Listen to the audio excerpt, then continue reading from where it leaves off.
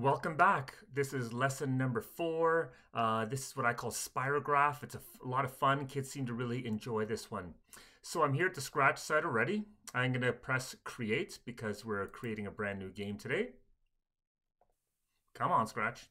All right, and I'm going to get rid of the tutorial because I'm doing a tutorial today. We're going to keep the cat today, although for today's lesson, we're going to make the cat invisible. Watch how I do that. So I'm going to press green flag, or get green flag. When the green flag is clicked, I'm going to go to looks. I want the cat to hide. So let's see if the cat hides. Ready? Green flag and...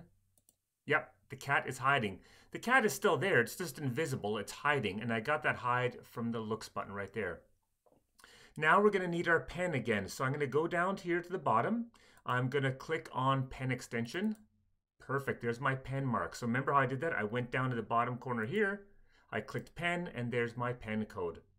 So green flag is clicked, hide, pen down. Perfect, wonderful. So there's that. Now I'm gonna have the cat move a little bit. Let's just test this out to see if it works. Ready? Green flag and perfect. See, the cat is hiding, it's invisible, but it's making a pen mark there. So now look what I'm gonna do. I'm gonna make the cat start making some neat designs. I'm going to have the cat move 10 steps, turn 15 degrees, and keep hitting the green flag, and it's going to start making a circle. It's great, except I'm getting a sore blister. I'm getting a sore finger from hitting the button so much. So I'm going to take this out, and I'm going to put a loop around it. Maybe a repeat 10 times. Let's see if I can make a nice circle. Okay? So green flag, hide, pen down, move, turn 15 degrees. Move 10 steps, turn 15 degrees. We'll do this 10 times. Let's see if we can get a circle. Ooh, almost. But hold on, there's a problem. I don't like that the old pen mark is still there. I want a fresh page every time. So I'm going to go back to pen and get erase all and put it right at the top. Erase everything, hide, pen down, and then do this repeating 10 times. Ready? Green flag and... Oh, not enough. Maybe not 10. I'm going to try 20. Let's see if that's good enough. Ready? Stop. Green flag. Oh, almost. Maybe 25 or 30. Okay, let's go with 30. Ready? Okay, stop. Green flag. Perfect. So there's a nice circle. So here's the code that made this nice circle. Okay, repeat 30 times. Move 10, turn 15 degrees. Move 10, turn 15 degrees, and it made a nice circle. So I've got a nice circle here. But look what I'm going to do. I'm going to have it make another circle, and then another circle, and then another circle, and another circle, and on and on and on. It's going to make a cool, cool design. Watch how I do that. So I'm going to go to the motion. I'm going to have the cat move away from this first circle. Move 10 steps away, and then do the whole thing again forever. So put a big forever loop around this whole thing. So there's the circle. Then he's going to move away. Then he's going to make another circle. Move away and on and on. Ready, green flag, and go. Okay, that's not bad. That's kind of a neat design. Look at that. That's kind of cool. But now my job is to put in all sorts of different numbers. I'm just going to choose random numbers, anything, 22, 54, 78, 31. I have no idea what's going to happen. Ready, green flag, and go. Oh, that's kind of neat. Look at that. I like that. That's a beautiful design. Teachers, I don't know if the students will remember, but teachers, when we were kids, we used to have those spirographs, and this reminds me of those spirographs, except now we're doing it on a computer.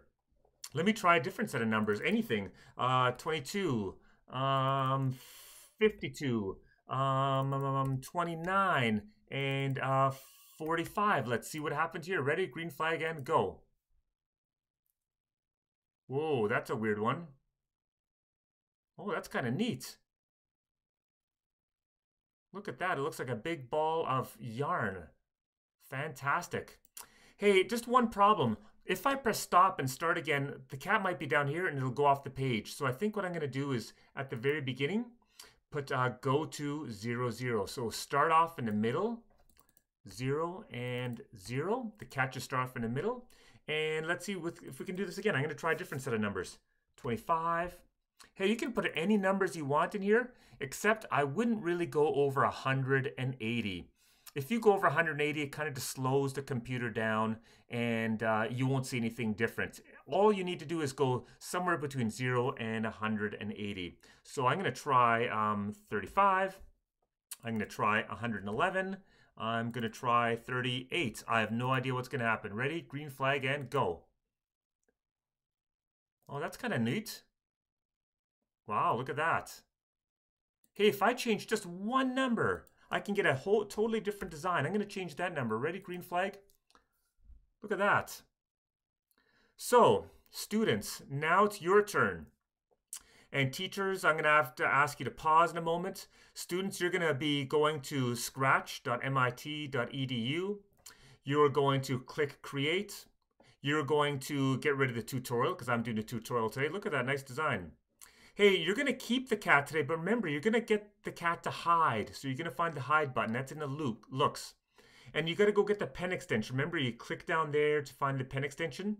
And then you're going to pretty much copy my code today, but instead put your own numbers in and experiment. When you get a cool design, great. Try a new design, new numbers.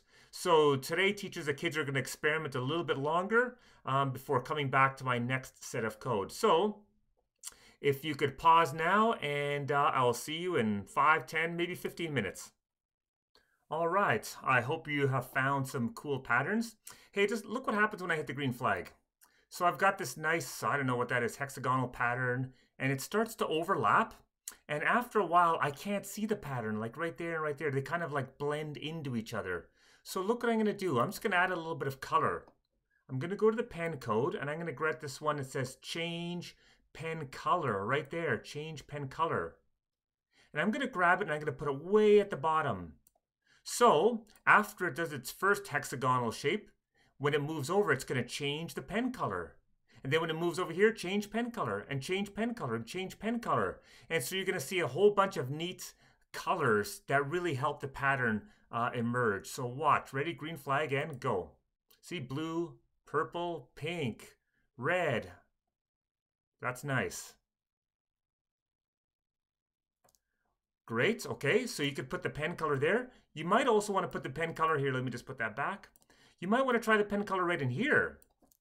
So now each of these hexagonal shapes is going to be a rainbow of colors. So take a look. Ready? Green flag and look at that.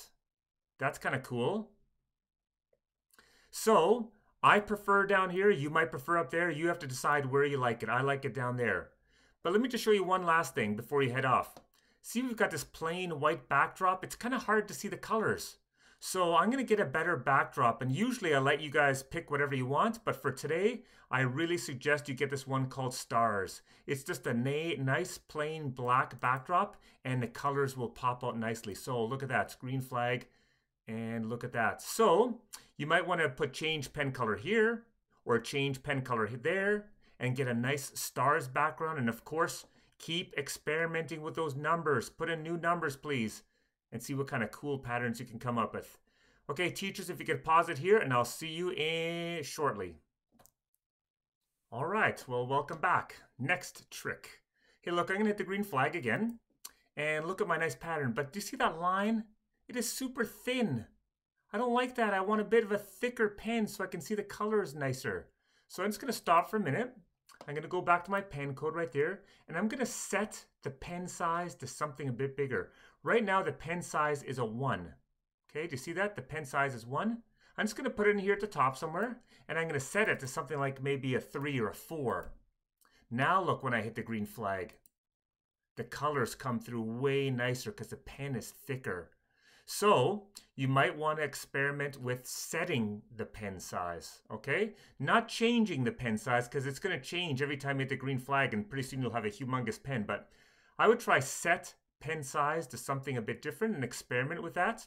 And of course, you're going to keep putting in new numbers and come up with some cool new designs. So teachers, if you want to pause it here again, and students, your job is to set a pen size so you got a really nice design that pops out on this black background, okay? So I'll see you shortly. Okay, next trick.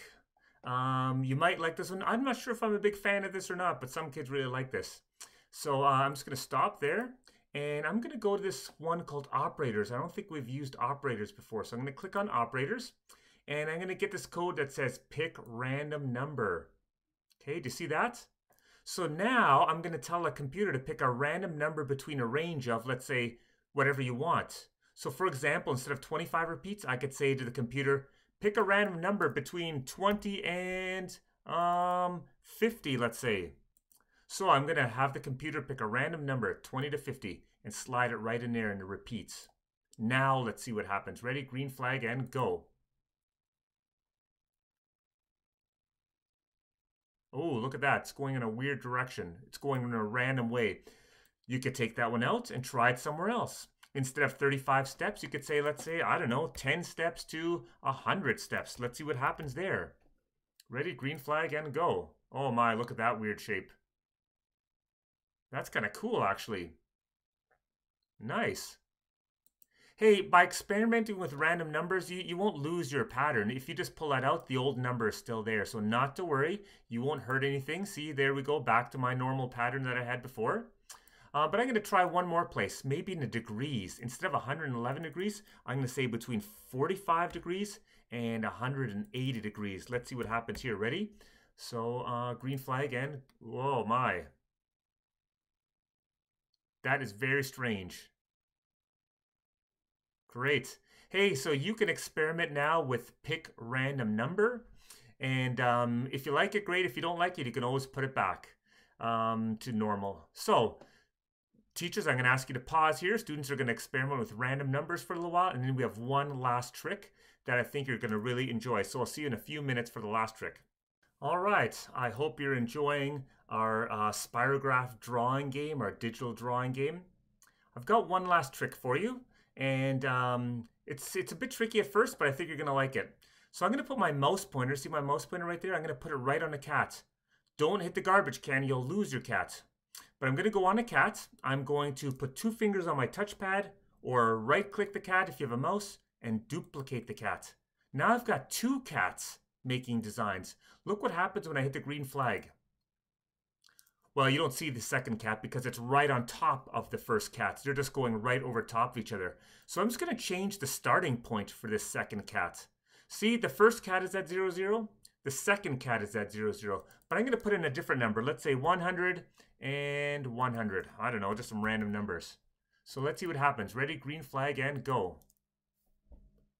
Oh, look at that. So there's 2 cats making this neat design. That's kind of neat. Look what I'm going to do now. I'm going to duplicate this cat again. So now I've got 3 cats. This one I'm going to start at -100 and -100. Now let's see what happens. Ready, green flag, and go. Look at that. Whoa, that is kind of cool. Hey, I've had some students duplicate these cats up to 27 times.